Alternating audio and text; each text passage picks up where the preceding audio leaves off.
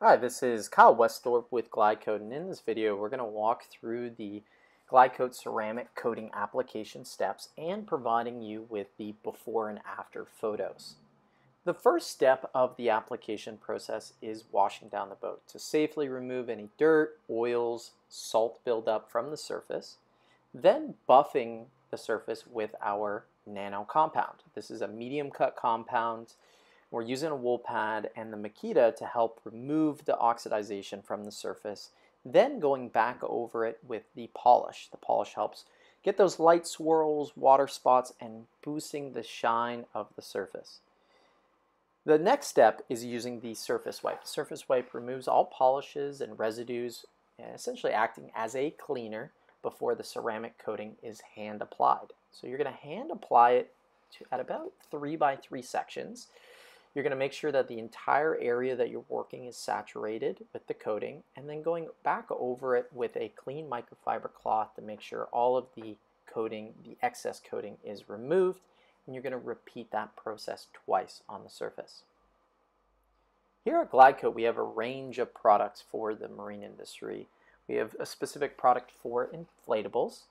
We do have products, as you'll see throughout most of this video, is from the water line up. So in these instances, a lot of it you're going to see is the hulls, varying different colors, sizes of boats that have been applied. And common questions that a lot of boat owners ask is this, can it be applied to paint? So all grip or all craft, and also can it be applied to gel coat? And the answer is yes, it can be applied to both surfaces to help seal in the pores on both paint and gel coat. And also another question that we get is, this was a 25-year-old boat, that Edgewater that just went up, and a common question that we get is it just a restoration product, or can I apply it to a brand new boat? And you can do it to both. The only difference that you really see is just how much restoration steps go into those older boats. So the Edgewater, like you saw previously, will have to buff and restore that surface multiple times, whereas the 66 Azimuth, the restoration steps, considering it was only a year-old boat, the restoration steps are much less, and you can apply the coating, which will protect the surface going forward. An even better time to do it is when you just recently get a brand new boat. So it hasn't been exposed to any of the elements, and you can put the coating on there to help protect it going forward and making sure that you're not getting any signs of oxidization.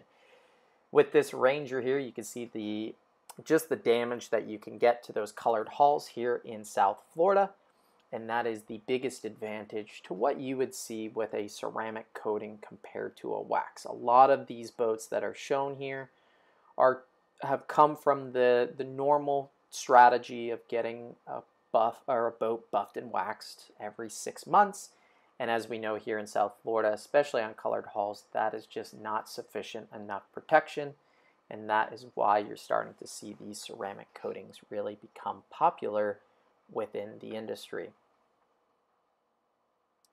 The other thing that we use as well is, as you can see there, is the gloss meter. The gloss meter gives us a reading of the shine off of the surface, and that 90.0 there is actually reading better than what you would get out of factory new.